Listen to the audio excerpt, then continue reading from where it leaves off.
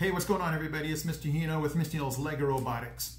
Today's video, I am reaching out to my robotics community to help me with a problem that I have been finding very frustrating. It's mysterious and I'm gonna need your help. Stay with me to find out what it is.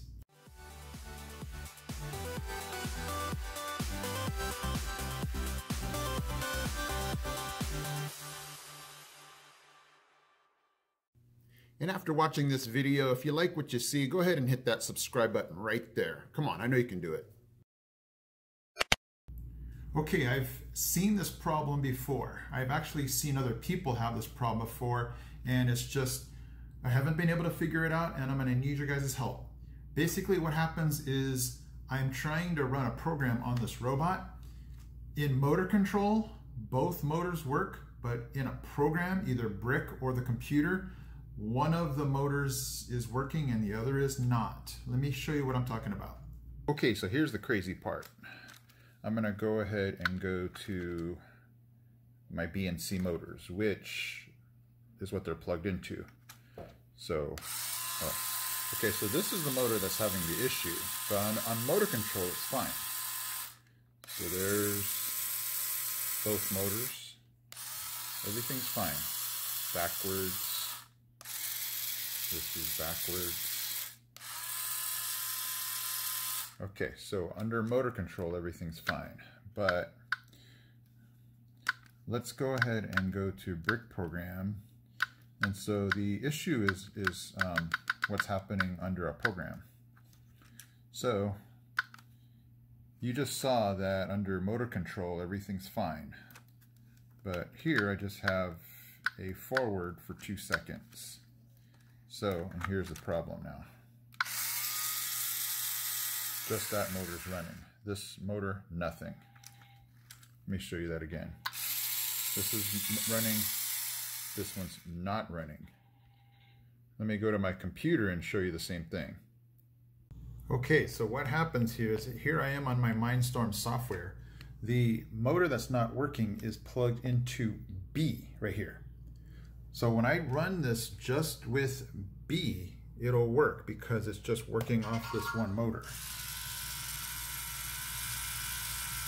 But if I do a program where both motors are involved, this one will not work. Check this out. Okay, so I'm on my computer here and I have just a move tank block. I dropped it to 20 because you guys know 20 is super slow, and I'm going to show you what happens. So I have both motors running for 20 seconds. At 20% speed. So watch what happens when, let me just go ahead and flip this robot over. Let me go ahead and show you what happens when I hit this program. Do you see how fast this motor is going? It's almost like it's taking the energy or the power from this motor and putting it onto this motor, because that's way faster than 20% motor speed. So that's the problem here. I'll even show you that it's running. Let me just click that again. So that's the part that's tripping me out is number one, under motor control it's fine.